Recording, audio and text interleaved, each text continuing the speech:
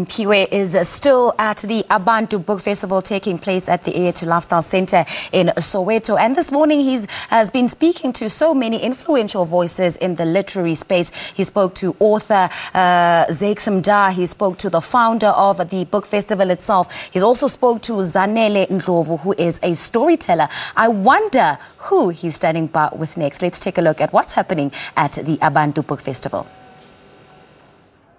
And Pearl, in addition to those authors that I've just mentioned, young female South African authors are now finding their voice and space in the literature space, and telling stories in the best way that they know how to. And classic case is author of the Yearning, Mohale Mashigo, who is on my left, and Malebo Sephodi on my far left, who penned Misbehave. And they will be headlining this year's Abantu Book Festival. A very good morning to you, ladies. Thank you so much for joining us and welcome. Thank you for having us. Thank you. It's great. All right. Now, Mohale, I'm going to start with you. Your debut novel, The Yearning, was recently reprinted. What does it mean to you personally as a writer, given the fact that it's just a debut novel? Well, I had very low expectations, I'm just going to be honest. So to find out that it was reprinted more than once, more than 3 times, I was just like, wow, it means a lot to me because it means people connected with something that I wrote. And I wasn't a big name. They didn't know who I was. They just trusted the work. Are you at all surprised at the phenomenal success that the book has gone through? Every single day, pinching myself, is this really happening? When people say, South Africans don't read, it's difficult for debut authors. So it's really incredible. Indeed, I can imagine. Now, Malebo, how was Misbehave received?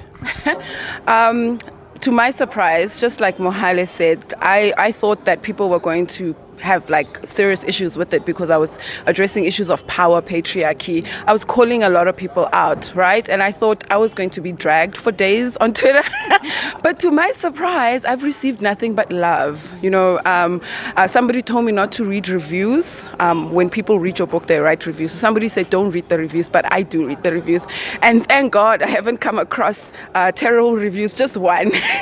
When somebody said that the issues of feminism grate their scrotum like a cheese grater. Okay. And I was like, well, then I've achieved my mission, because issues of power are uncomfortable. Yeah. So my book is quite uncomfortable, but I've received great responses, especially from book clubs. I've been to so many book clubs that I didn't even know existed. So every single weekend, I was invited by a book club to discuss the book. Calling people out and your title, Misbehave, I'm kind of curious. What did you mean by that?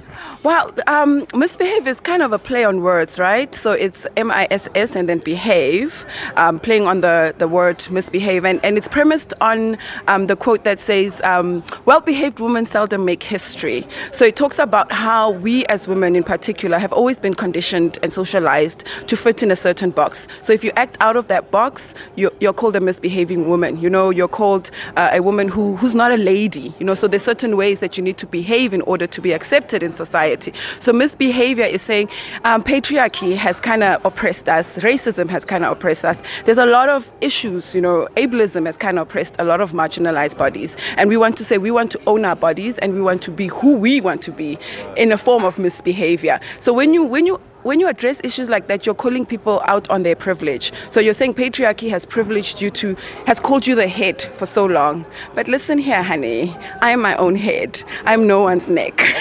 Go girl, go girl. Talk to us about your conversation with Kutlwana last night. Well, I was in conversation with Malebo last night, and we were talking about, how we came to find our voice as writers and how difficult it was for us to actually appreciate the fact that we are writers, because it's such a huge title. So I was saying to Malebo, the first time I discovered I was a writer was when I was at my first book launch, and the processes that we go through. So do you think that the conversation is flowing much smoother between writer and writer? Well, I always find it is because we kind of have the same experiences. We're on this side of things. Whereas sometimes I find if I'm in conversation with somebody who's not a writer, it's all of those questions like, what is your inspiration? Yeah, right. What is your inspiration? Now, speaking of inspiration, if I read your book, what is that one thing that you want me to take away with? I think it's a story of healing, you know, and I think people go through different types of healing. And the main character, Marubini, finds that she's broken, she's falling apart, and she goes through this journey. And I just want people to understand that there are different ways of healing. Yes, you can absolutely go to therapy, but there's also, you know, traditional African ways that you can heal as well. And Marubini goes through this healing process. And I hope that when people finish the book, they'll think about their own healing process.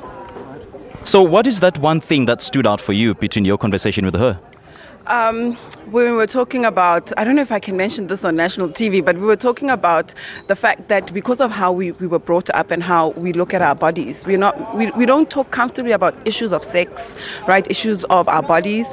And there are certain scenes in Mohale's book that she writes beautifully between two bodies having sex. And I think when I asked her the question of when you wrote those scenes, did you see them as erotic scenes or what were you doing? And her answer was amazing when she said that no, she just wanted to show the character that she was building, different parts of the character. And I think these are parts that we normally do not talk about. So for me, it was the kind of groundbreaking conversations we're having, not the usual. We were like two girlfriends, you know, having wine on a Saturday night and just chatting about writing and life and mental illness, because we don't talk a lot as well as Black women about mental health issues. And that's one thing that we touched on, as well as how writing has saved our lives, or reading other Black women's stories have saved our lives. And if you see yourself in Mohale or Malebo, if you see certain things that resonates with you, it can save your life, because sometimes we think we are alone in our issues, especially issues of mental illness. But when you see that, oh, there are people who live with this openly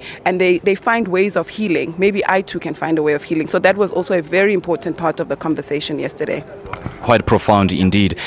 Now, I'm yearning to know if there will be a sequel to Yearning. We are so yearning to read another one.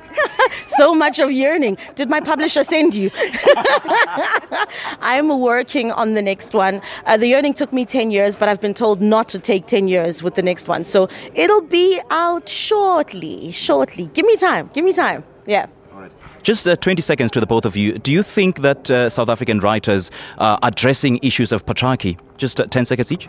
I definitely do think that we are, because writers reflect the society, and I feel like the new crop of writers that are coming up, and even old writers, they were addressing the issues that were pertinent. That's a writer's job. My work comes off from decades of women, Black women writers on the continent and in our country. But the problem is they had been erased or just shut aside for a long time. So my work is premised on the type of work that I read that come from Black women who've been addressing issues of power and patriarchy. Girls, I love your energy. I absolutely love your energy. You know, you make reading your books such fun. Thank you so much for chatting to us this morning. Well, there we have it. Two of our great writers, the author of the Yearning, Mohale Mashigo, and Malebo Sephodi, who penned Misbehave, and they are also headlining this year's Abantu Book Festival.